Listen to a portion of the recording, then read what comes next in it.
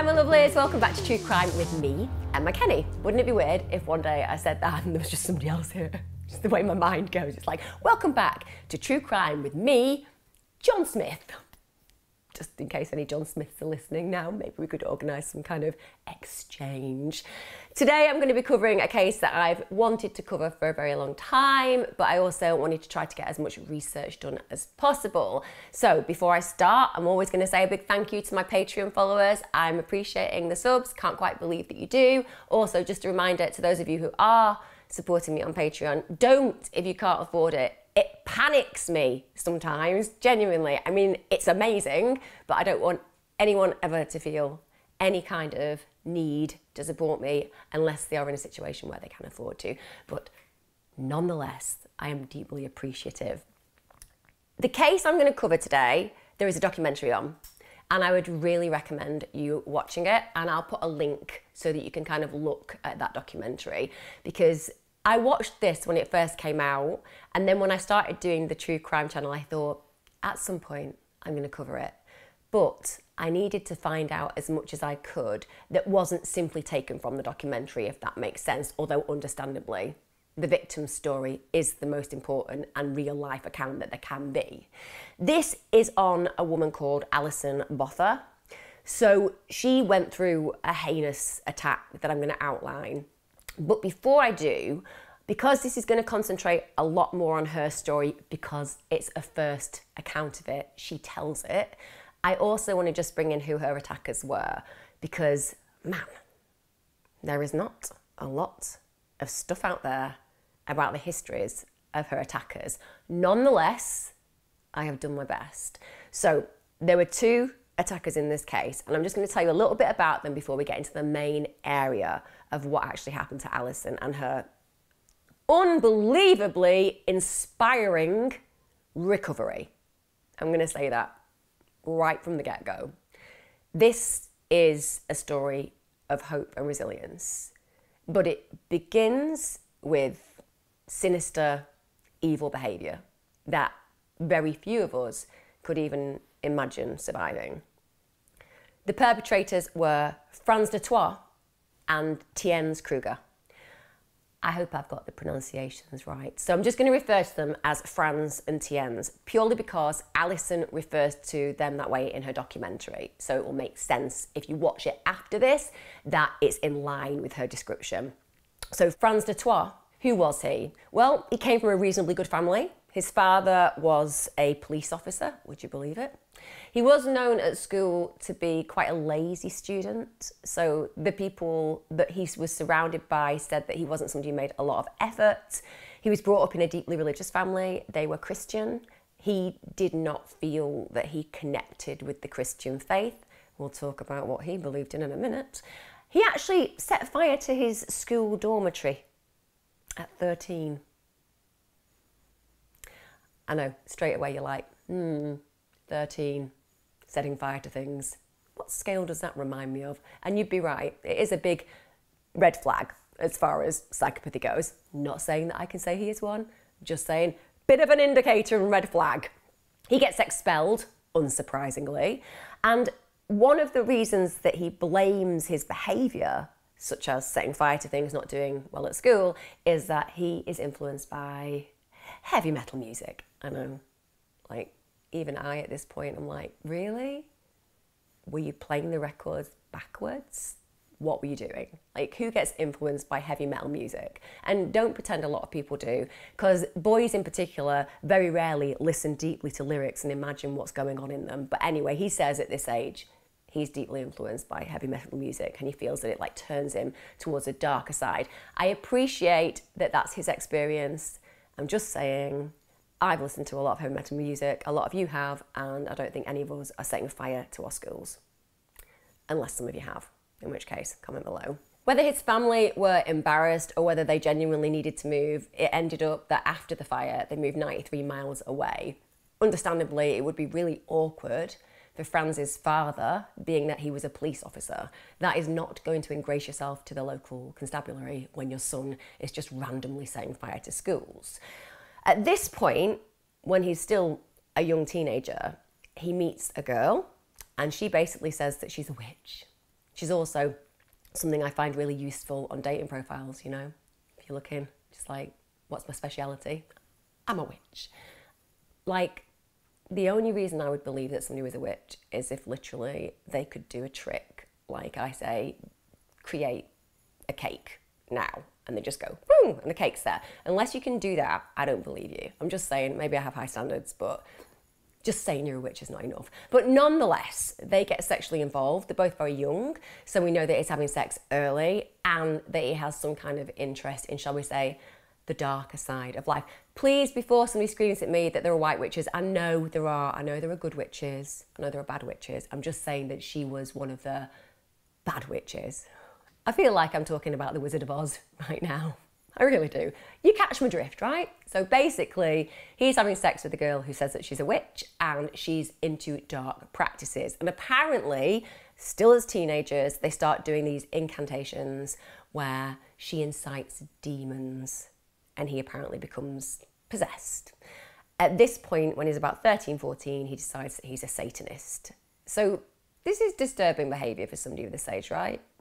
Arguably as well, it can be that when you feel quite isolated and you don't feel like you connect, that you'll find things to cling on to. So it is possible that young people get involved with things that they shouldn't get involved with just to be cool or to feel like they have connections. Admit it, how many of us did Ouija boards?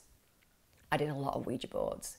If it is possible to be possessed by the devil or demons, I think I probably should have, because we did a lot of them. Did you? Let me know. Also, it's at this point when he starts having sex that he really recognises that he's having these kind of dark fantasies. When he's having sex, he thinks about what it would be like to rape women, and he plays them out whilst having sex. So we also see this really disturbing behaviour. He's starting to have sexual relationships early, but the way that he's actually feeling turned on is to imagine what it would be like to have non-consensual sex. He's obviously engaged in, shall we say, things that are not positive for an adolescent of his age, and it doesn't feel like he has concerns about it. If anything, it's something that he kind of incites more and more. He's really average at school. In fact, his peers note that he's very lazy. When he's 14, he has to do the year twice. So he's not excelling. It's not that he isn't bright, it's that he's choosing not to do well. So his parents eventually send him into the army.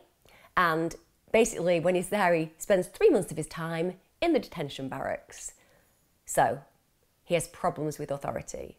He's an individual who doesn't like being told what to do. After he's essentially let go of from the army, his parents then help him to get a job, and that's a job in a mine in Welkom, which is in the Free State in South Africa. Now, at this point, he does manage to meet somebody. He meets a woman, he gets married, and he has a child, but then pretty shortly after having the child, he leaves his wife because she didn't satisfy him sexually. That was his reason. Frans sounds like a delight, doesn't he? When he's not having sex with witches, he's blaming his wife for her inadequacy, when we all know that it will certainly be him with the problem. It's also worth noting that before the attack on Alison that we're going to cover, he had raped several women before, so he was quite happy to act alone. And I hate this category of rapist. And a lot of you will be like, what category? What is this category? There is this category of rapist known as the gentleman rapists. There is no such thing as a gentleman rapist, obviously. But what they mean by that is the fantasy that the rapist constructs with his victim is that she's enjoying it. So he will often talk to her, try to charm her in bizarre ways, ask whether she likes it, makes her say that she's enjoying things that clearly she would never like, and almost is using his wiles in his belief system to make what his behaviour is acceptable. So that's the kind of rapist he is. He isn't the huge aggressive predator. He's much more a predator who then disguises in his own beliefs his behaviour by acting like he cares about what he's doing. I think we can safely say by this point, he has fitted quite a lot of the psychopath scale qualities, can't we? Like I said, can't diagnose him, but I think we're all on the same page there. Now in 1995, he moves to Port Elizabeth. That's, again, because his parents have helped him out. They get him some employment, this time as a driver for a chain of stationery shops, and it's going really well until they find out that he's stealing from his employer. Yes, he's stealing money from his employer. Just a really great kind of employee, isn't he? Great kind of husband, just a great kind of human in general. Basically gets a suspended sentence of 3 years. And at this point, he thinks, okay, well, what will I do? I'll open a she-bean. I didn't know what one of those was either. Basically, it's a place where you sell alcohol illegally. That's where he meets Theuns Kruger. That's in 1994. And he is the other perpetrator. He is the accomplice in this crime. So let's look at Theuns. Theuns is different when you look at his childhood, because his childhood hadn't, according to him, been very happy. His father had left his mum shortly after she got pregnant, and then his father actually went to prison himself. So potentially we have a bit of a genetic link there, or at least a social conditioning link. His mum was married 3 times, which I understand would be quite difficult for any child, and he did experience violence. He also suggested that he was sexually abused by his stepfather as a child. What I will say is that his stepfather has vehemently denied this entirely and said that he will sue people who claim that that was the case. So it has been very, very much resisted on his stepfather's part.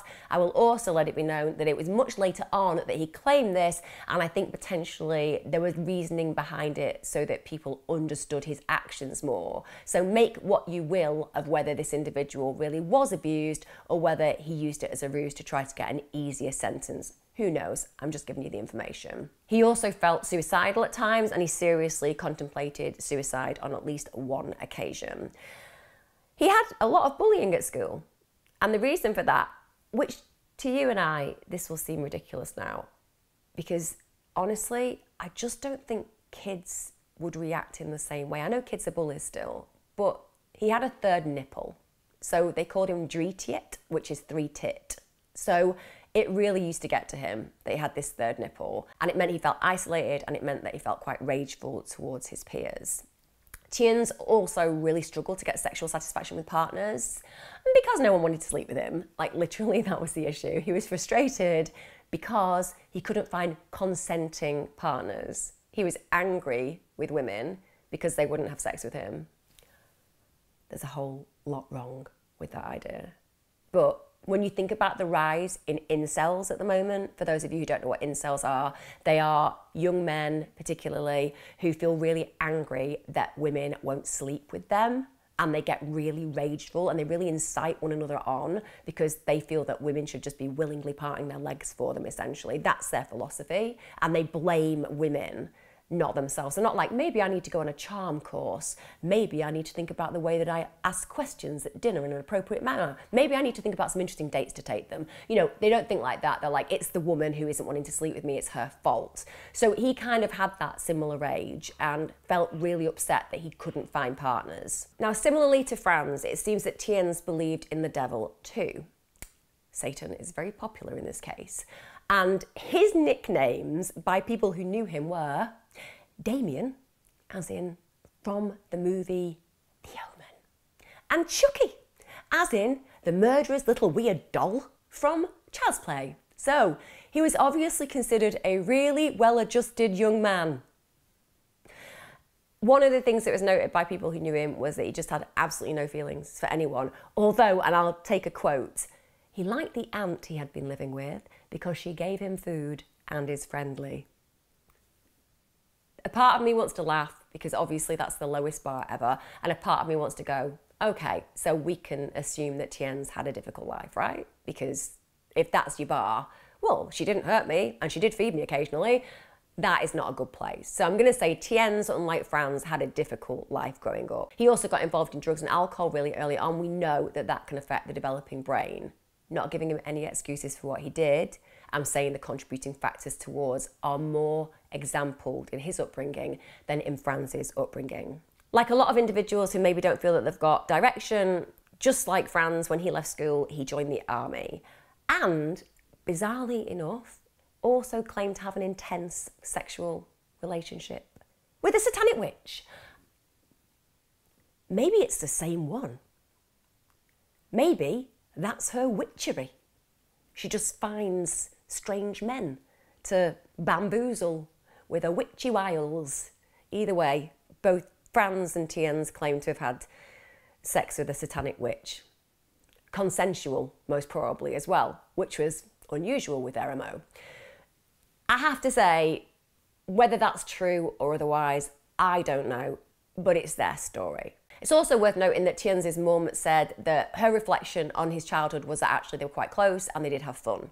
But she also acknowledges that she hardly had any contact with him as he got older, which I find strange, because I can't go more than 7 hours before wanting a GPS tag put on my child.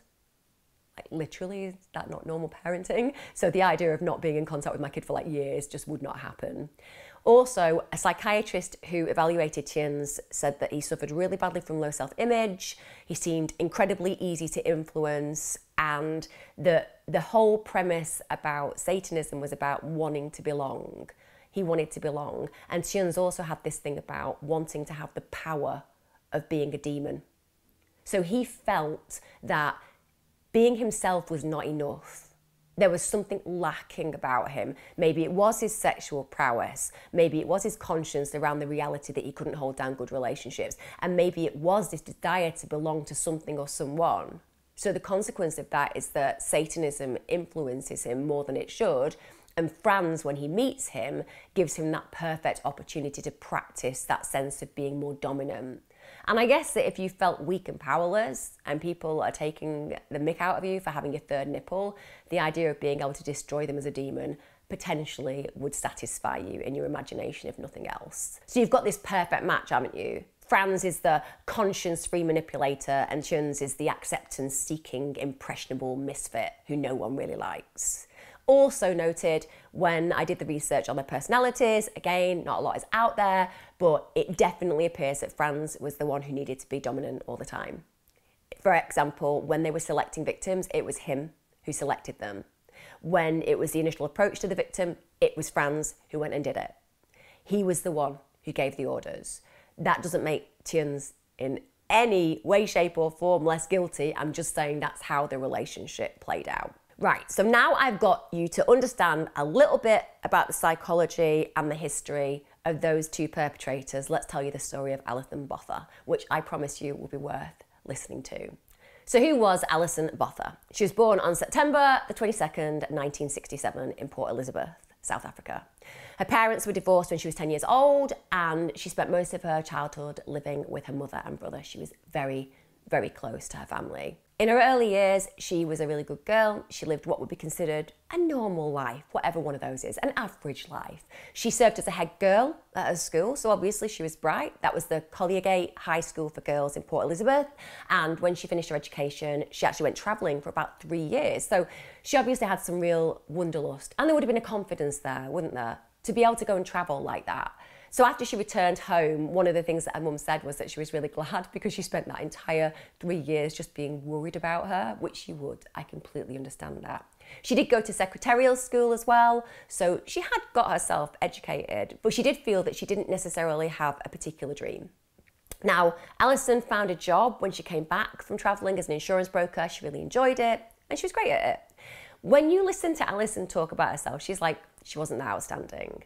But the fact that she was head girl, the fact that she travelled the world, the fact that she did well when she got jobs, I think she probably has a bit of an issue with humility. Because to me, if you've been a head girl, it means that you are outstanding at your school. But if you listen to her describe herself, she'll tell you a different story. She's also incredibly beautiful, really beautiful. On December the 18th, 1994, Alison is returning back home after she's had a night out with her friends. She's just dropped one of her friends off and she gets back, just about to get out of her car when the passenger door swings open and she doesn't even have a moment to do anything when she finds herself with a knife against her throat. And this guy is saying to her, move over or I'll kill you. Can you imagine how terrifying that would be? So in the blink of an eye, she goes from celebrating, it's near Christmas, with all of her friends, to having a guy with a knife against her neck threatening to kill her. Now, even though he's put a knife to her throat and driven her away, he hasn't actually said he's going to hurt her. In fact, he's saying, I just need to use your car for an hour. He introduces himself as Clinton. This was actually Frans, by the way. He tells her that he just wants to use a car for an hour and it'll be fine. He also starts asking her questions like, do you have a boyfriend? Which is hugely inappropriate. No one wants to answer that when you just kidnapped me at knife point. And Alison says, in her own words, that when he was having that conversation, she kind of convinced herself that it'd be okay, that maybe this was a situation where she'd been carjacked, he'd used the car, he'd let her go. That was her hope. But then he stops the car and he picks up another person, and that's Theuns. And she says the moment that she saw Theuns in the rearview mirror, she realised that she was in trouble.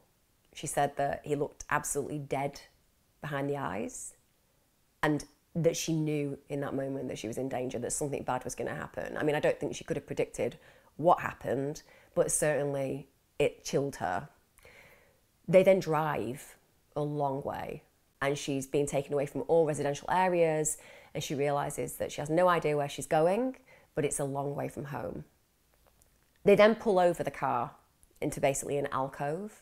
The alcove where they pulled was off-road, and it was down a track, and it was a really sandy area, and it had like all barbecues there and things like that, so there were literally no witnesses around at all. She was completely on her own.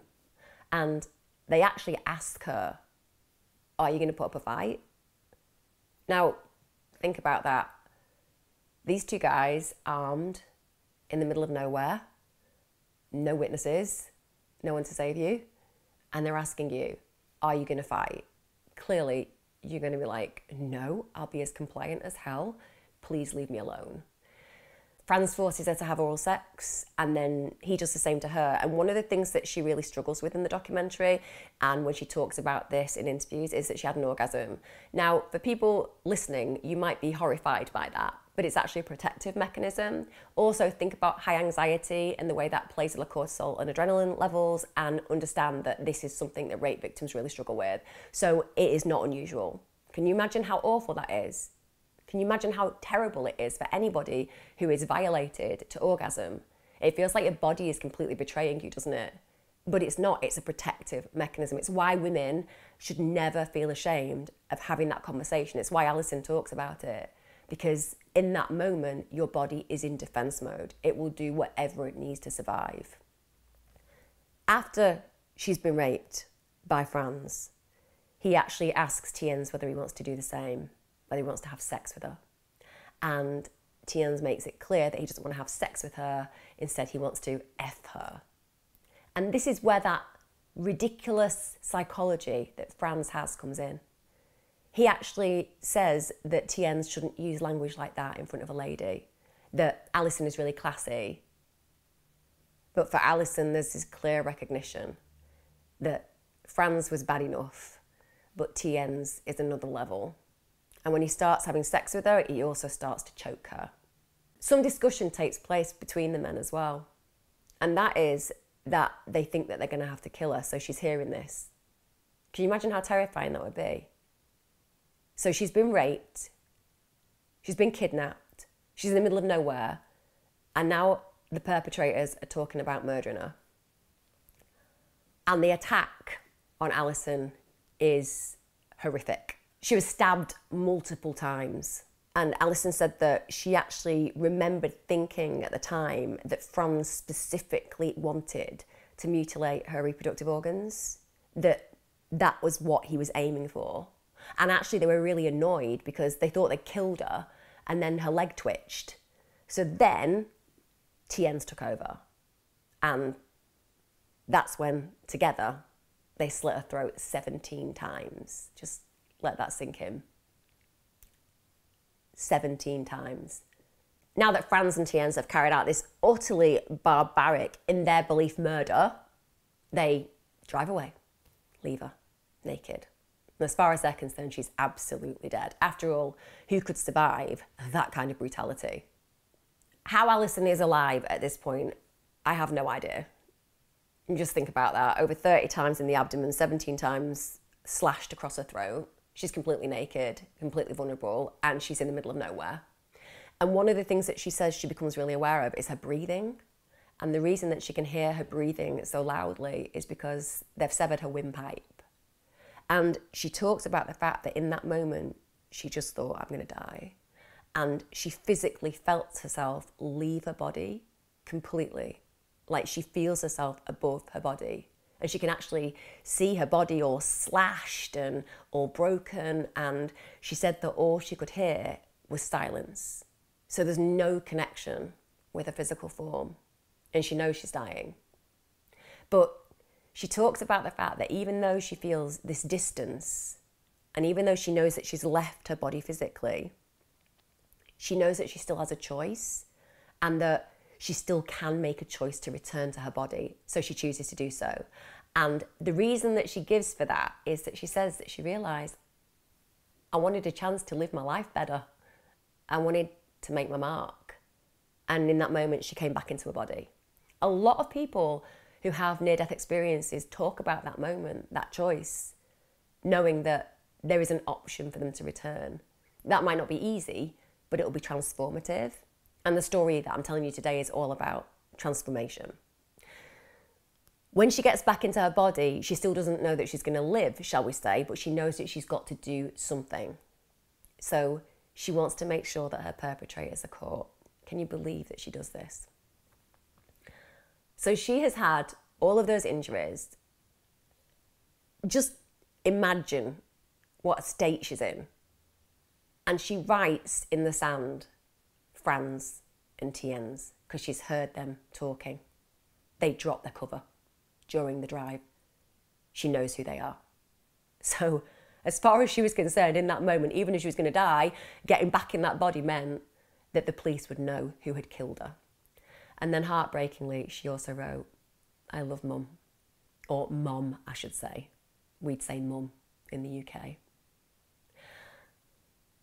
About this point, she talks about the realisation that something wet is around her legs, and she puts her hands down and she realises that it's her intestines, and her intestines have basically all come out because they've disemboweled her.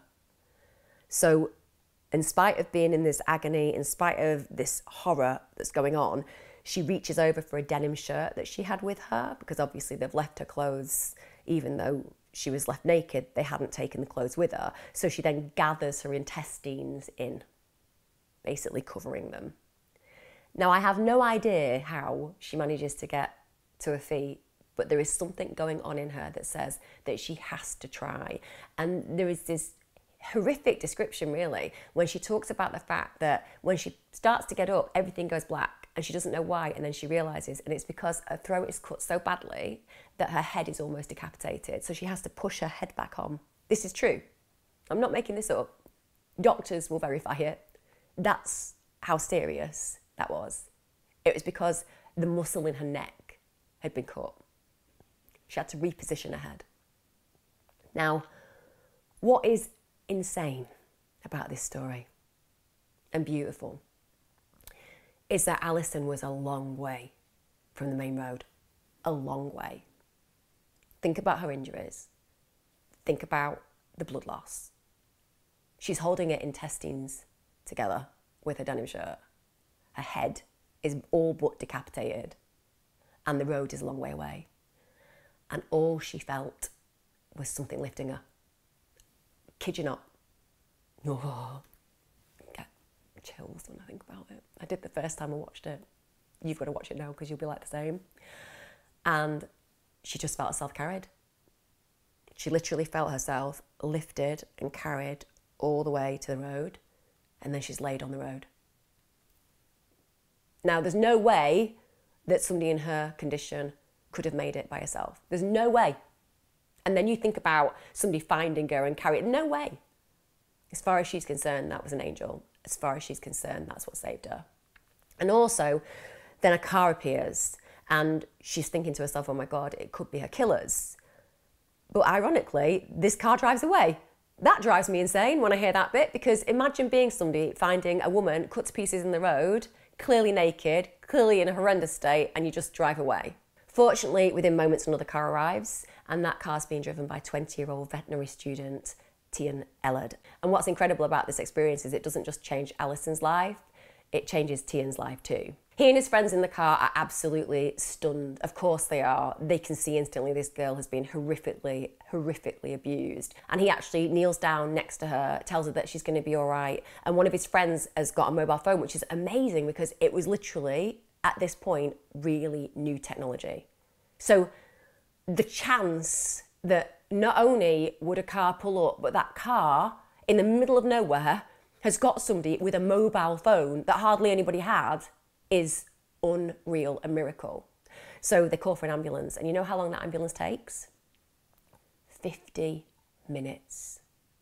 50 minutes. How she didn't die, no one knows. And if it isn't shocking enough that the ambulance took 50 minutes to arrive when you've got someone who's literally clinging on for life, Elad said that more worryingly, they drove really slowly to the hospital, and he assumes that the ambulance drivers and paramedics thought there was no way that she was going to live. They had never seen injuries on anyone like this who lived. And that's per se in the hospital. It's known historically as the case where she should not have lived. No one had ever come close to being that injured and surviving. And what's amazing is that Elad's life changed the moment that he actually met Alison, because he decided to stop training to be a vet and instead he trained to be a doctor. And he grants that experience as the reason for it. When she arrives at hospital, no one can believe what she's like.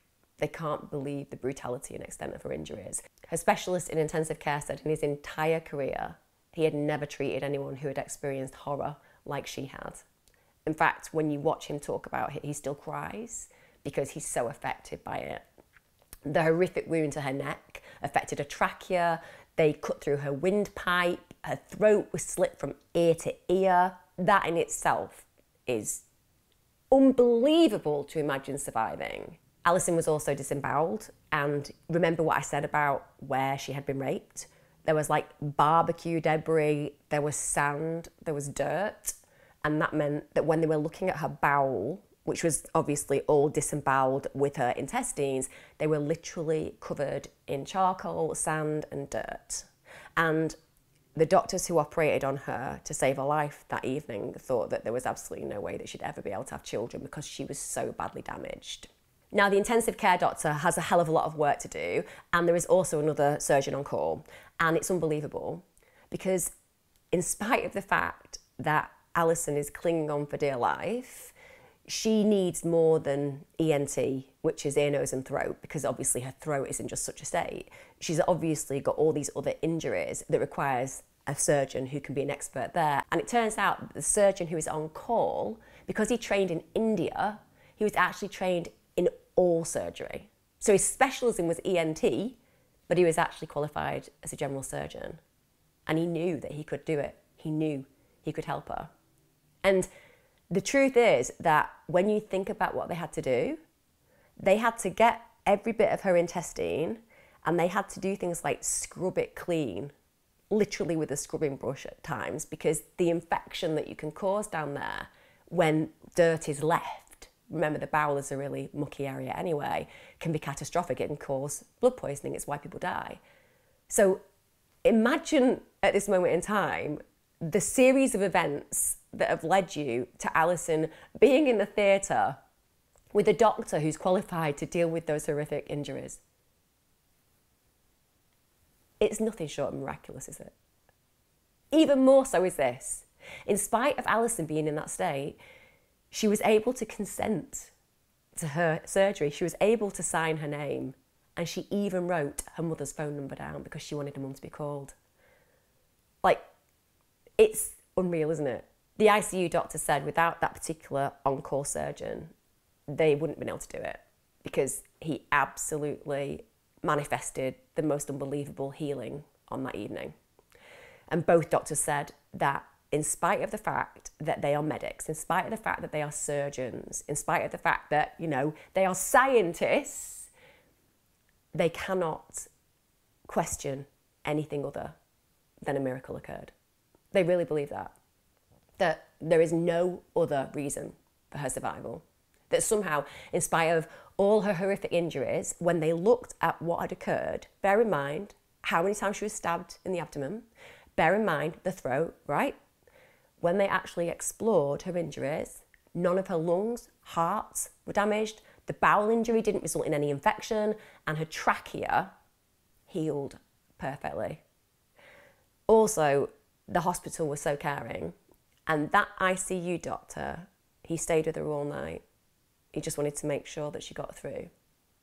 Now, the following morning, the police obviously show up at the hospital and they take a book of pictures because they want to try to find out as soon as possible who these horrific attempted murderers and rapists are. And she's unreal because not only does she point out both of her rapists, she then writes the name down. So she's that strong. Think about this, has been 24 hours of this horrific thing happening. The doctor is then told, look, as much as this is really powerful that she's written the names down and she's identified them, the chief prosecutor has said that the case would be stronger if she could actually say who her attackers were. So then the doctor has to go and say to Alison, look, the chief prosecutor has said that if you can speak their names, it will be far more powerful. I understand why, because obviously anybody can write names down, right? So that would give a defence an opportunity to say, well, it wasn't actually our client who did that. But as soon as the doctor says it, she writes down, take it out. Now, the doctor was really worried because they'd just fixed a trachea and he was deeply worried that it might affect the surgery, affect her healing, and she didn't care. She just wanted those perpetrators taken. She wanted them taken down. And when he took the tube out, she basically said, that feels wonderful. Again, just shocks you to imagine that how can somebody have that mindset hours after this horrific crime, that having that tube removed is wonderful. And then she said the names, Frans and Theuns. It was a really short amount of time that she was in ICU. Then she got discharged to a ward and basically started her journey to recovery. And it's worth letting you know that her injuries were so severe, so devastating, that a lot of her friends couldn't even face visiting her for a few days because they were so overwhelmed with what had happened. And then when they did go and visit her, they were absolutely blindsided. She had the most incredible resilience though. Her friends talk about the fact that she was joking and that they shouldn't cry because she hadn't cracked a nail. And she hadn't. In all of that horror, in all of that attack, Alison's perfect nails had stayed intact. But what kind of resilience have you got to crack a joke like that? I mean, I'm into gallows humour, guys, you know I am. You gotta learn to laugh, haven't you? But I don't think I would be able to be quite as resilient in such a situation. And everybody who met Alison since that day has felt completely stunned by her story. And that was the beginning of her journey, really. She needed plastic surgery. She used to constantly have to have her abdomen scraped out for healing. And she said that when she looks at what they put her through, all her recovery felt was pain. That's the only way that she can describe it. She still has pain these days, but nothing compared to them. You know, she has manageable pain. Now, because of Alison's case, 2 other women's cases are also recognised. So 2 women had reported attacks themselves. They'd had their lives threatened by these men, but nonetheless, they came forward and that gave weight to Alison's case. So both the men are arrested and both are unbelievably shocked because, of course, they think they've murdered Alison. They're not expecting her to be the star witness. And in fact, Detective Humpel, who was one of the prosecuting officers, said that when he told Frans that he had him and that Alison was alive, he just kind of went, well, there's nothing I can do. You've got me banged to rights, so to speak. It must have been so deeply satisfying. And in that moment, Frans actually took off a ring that belonged to Alison that was covered in Alison's blood. The arrogance of it. Unbelievable. But I imagine that deep satisfaction of the detective where he's just like, I have you and there is nothing that you can do about it. I also have to say about that detective who sadly died in 2020, he died of a heart attack in 2020. But it was a career-defining moment for him. It really was. And he knew that he wanted those men put away for life. And everybody who worked the case said that that officer prepared for that trial like they had never seen anyone prepare. They wanted to make sure that neither of those men saw the light of day again. Because the prosecution wanted to have a really strong case, it meant that Alison had to have lots of tests. She had loads of undignified pictures taken. She had pubic hair removed, all of this while she still had open wounds. Just imagine having those tests and having to have the psychological steel to manage it. The investigators who were trying the case took it so personally. so personally. They absolutely wanted to nail it. In fact, Alison's case was the first case in South Africa ever to use a two-way mirror. So that's where the perpetrators are on one side and you can see them perfectly, but they can't see you. And Alison, this is like literally days really after she's got out of hospital, she actually goes and picks them out. So she's in this tiny little room, and she said that that's one of the times that she felt total panic because suddenly she's face to face with her attackers. By the way, that is now the way that they've always carried on picking out those particular perpetrators using those two-way mirrors. But consequently, she had to deal with the reality of suddenly seeing the people who tried to murder her. And even though it took her a few moments, she just said 6 and 13, even though they look different. She said, even though they look different, 6 and 13. And she got them. Absolutely got them. When the prosecutor who was trying the case looked at the information around Alison's experience, she said it was completely distressing because she had never dealt with somebody who'd lived. She said usually people who've gone through these kind of situations, they deceased. And suddenly there is this living, speaking woman who is actually taking her perpetrators to court. Whilst Frans was awaiting trial, he actually asked whether he could see a pastor because he said that he was full of demons and he wanted them exorcised, so to speak. Now, the pastor who went and saw him said that he was apparently possessed by incubus and succubus, but apparently successfully exorcised him. I would like video footage of that. Because all I'm going to say is the exorcisms that I have seen on horror movies are very clearly demonic possession, and if I saw that, I would be convinced. But unless his head is spinning and there is green stuff being projectile vomited and he's speaking in Latin, then I'm not having it. I think probably he was hoping it would help in his case. Also, the investigating officer, Detective Humpel, actually refused to handcuff either of them when they came up for trial because he basically said, I'm not going to handcuff you, because you can then run, and if you run, I can shoot you. Literally, that's what he wanted. He felt so angry, so incensed that these men had carried out such a horrific attack that he just wanted to give them the option to let loose so he could kill them. When the sentencing occurred, the judge felt so strongly that he actually wrote down how he felt that they should never ever be allowed out. It's quite unusual. Apparently he's never done it before in his career, but he wanted to make it so clear and so documented that if somebody did let them out of prison and they did go on to reoffend, that he had done everything in his power to prevent that. I think that's really brave. Also, the death penalty had stopped being used in South Africa at this point, but he said, even though that would have been a huge decision for him to take, if it had still been constitutional, he would have put them to death. That's how he felt about these two men. Alison talks about the fact that she didn't actually find the court case traumatic. She felt more like she was just observing it. She found it difficult in the media, of course. Seeing her story played out in the media was very challenging. On the trial, both Theuns and Frans pleaded guilty to 8 charges that included kidnapping, rape and attempted murder, and they were both found guilty and sentenced to life in prison on the 7th of August 1995. Frans was actually given 3 life terms with no parole. Theuns was given a full life term plus 25 years with no parole. And even though you go, oh great, they'll never walk the streets, it doesn't always work that way because they do get opportunities still for parole. So Alison does have to live with fear that these guys could get out. After her attackers have been sent to prison, that's really where Alison's journey truly begins, you know, her healing. She has to move home with her mother. This is a woman who had travelled the world, who'd been fully independent, and she's suddenly living with her mother, albeit that her mum's amazing and deserves a medal. Of course she does, because she's an awesome mum. But she has to relearn everything. She even talks about what it was like having her first bath and like seeing herself for the first time in the mirror and seeing the injuries. And she talks about the fact that that really signified and symbolised a really deep depression. She stopped going to work. She avoided phone calls. She said that she started to overeat. It was all that kind of self-loathing. And she said that everything in her life that was bad, she'd just say, it's my attacker's fault. But then she realised the more that I do that, the more power I'm giving them. Like, she took herself back to that moment where she felt herself raised from her body, where she felt herself looking down saying, I want to do better, I want a better life. And she realised that that's what she needed to do. She needed to make a choice.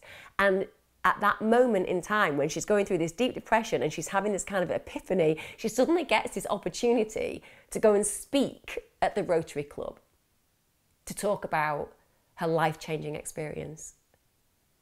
And she said she was never more terrified than the idea of public speaking, but she thought, I've survived this, why not? And that event changed everything. Alison Botha has become an international survivor. She's travelled all over the world, giving speeches, helping others heal. She has the ABC, she calls it: attitude, belief, and choice.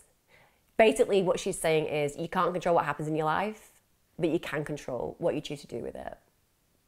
And that in itself demonstrates, doesn't it, the willingness to reframe the worst things that can happen to you in your life and make it into something productive and positive and hopeful. I mean, she would not have chosen to go through that attack. Of course she wouldn't have. It was horrific. But what she took from it, what she did with it, it didn't just change her life.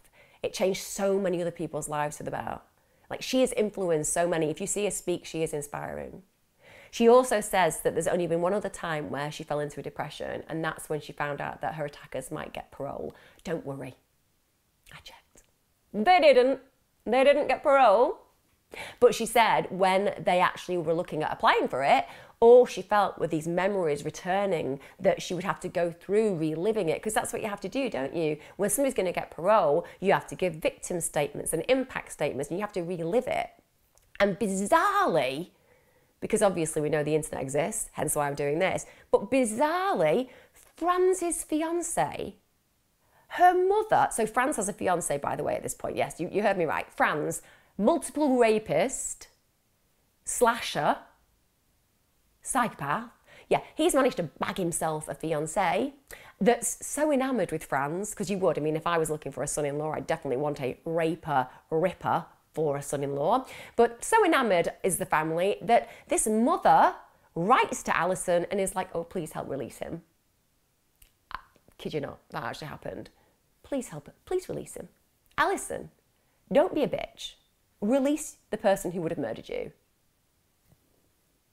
That actually legitimately happened. And so Alison understandably then lets the authorities know what the hell is happening. No one should have any contact with me, and this should not be happening. How is this woman aware of who I am, where I am, etc.? How are they having contact in prison, and so on and so forth?